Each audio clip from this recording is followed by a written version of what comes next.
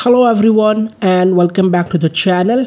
In today's video I'm going to show you how to turn off the pull-up for precise seeking feature in the YouTube app. So without any further delay, let's get started. First, open the YouTube app on your device.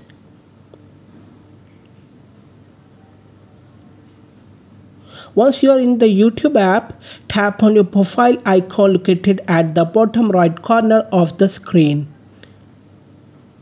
Now, tap the settings icon in the top right corner to open the YouTube settings menu. Next, scroll down and tap on accessibility. In the accessibility section, enable the option called accessibility player. After that, tap on Hide Player Controls. A pop-up will appear asking how long the player control should remain visible before disappearing.